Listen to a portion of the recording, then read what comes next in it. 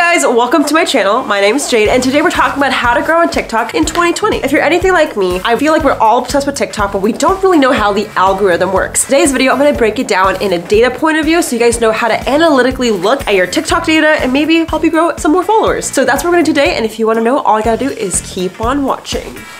Alright guys, so if you're new to my channel, my name is Jade and I combine psychology and marketing to give you guys some advice about how to keep relevancy in this age of social media. So today we're focusing on TikTok. I've made 2 videos about TikTok in the past, so if you want to know how to monetize your brand and how TikTokers make money, I will link those videos in the description box below. But today's video is all about growth, so grab a snack and we're just gonna dive into the first initial tip you need to understand, which is how TikTok pushes video. So TikTok is a social media platform that's focused on vertical video, and they have 2 formats. There's like 15-second video and there's 60-second video. So this goes hand in hand for each format, but today I'm gonna focus on the 15 seconds because what TikTok does is they have these stages where if you pass a certain watch time or second mark, they're gonna start to push your video onto more For You pages. Now the For You page is kind of like the Explore page, and if your video lands on people's For You page, that means you get noticed. So that's the biggest way to grow on TikTok, is allowing the platform to push your video onto people's For You page. Now, in order to do that, you have to fundamentally know one thing, which is watch time. TikTok basically evaluates if your video is good by seeing how long people watch it. So let's just take a 15-second video, for example. I have this video that hits 1.8 million views, I believe, on TikTok. I don't mean to flex, but I just do want to show you guys how this video hit 1.8 million views by looking at the watch time. So in my personal experience, I just really think that TikTok looks at kind of like 3 segments, you could say. The first 3 seconds, the first 5 seconds, and then 10 seconds. So say your video gets watched by a majority of people for only 3 seconds, TikTok's gonna label that video as like less quality and less enticing to a viewer. So because of that, if your video maybe only gets watched a few seconds, they're starting to promote it to maybe a few dozen people, right? Not too many. But if your video surpasses the 3-second mark and maybe goes to the second part, which is the 5-second mark, TikTok's gonna look at that and be like, okay, I'm gonna promote it to maybe 1,000 people. Now, so what I find is if your video surpasses, say, the 10-second mark to maybe all the way to the end, then TikTok says like, wow, this video has a high watch time, which means people are staying on the platform. I'm gonna promote it to 1 million people. So basically, they have these different layers and like, I guess, stages, and really depends on how engaging your video is. So what I'm gonna do is kind of show you some of my analytics from the video that hit 1.8 million views to see if this is really true. I could be making this up out of my ass, but I could also be onto something. So let's take a look at my data from the video that went viral. So I have my phone up. This video with 1.8 million views, the average watch time is 13 seconds. So as you can see, TikTok's like, wow, most people are watching it above X long, so I'm gonna promote it to more people. Now let's take a look at maybe a lower performing video and how long people were watching that. So this video only has, let's say, 10,000 views, which is still a lot, but definitely not 1.8 million. So let's take a look at what happened here. So a video with 10,000 views got around 4 seconds of watch time. So as you can see here, watch time is everything on TikTok. The longer you can retain an audience, the more TikTok's gonna be like, yo, it's a good video, let me push it. So now that you know how the algorithm works, what you can do to leverage this is make sure your content has 3 important things.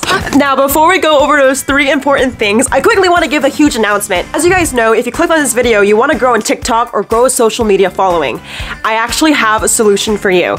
If you want to learn more about TikTok and actually learn from creators themselves, I have an event called the Green Room Live.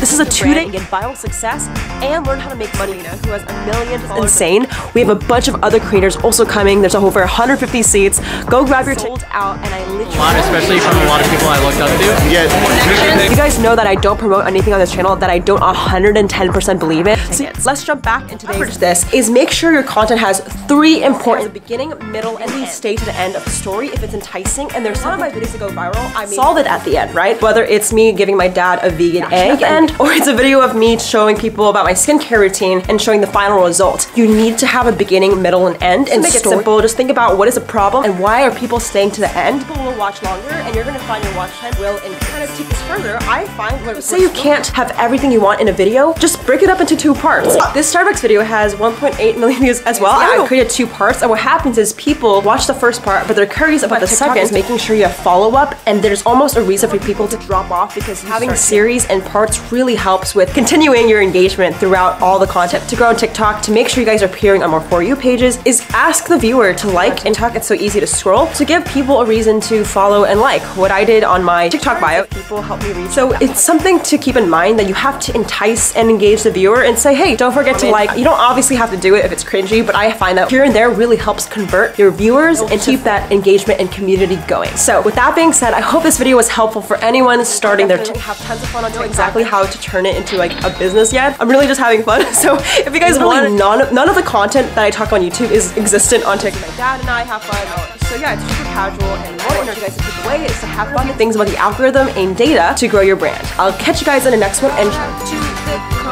the next episode. If you want to be the next comment winner, just comment below, and I'll see you guys in the next one. Make sure you text my phone. I'll see you in my next episode. This is actually going to be a 3-part series, so if you guys want to watch more social media videos, see, I'm using my own techniques. All right, bye guys.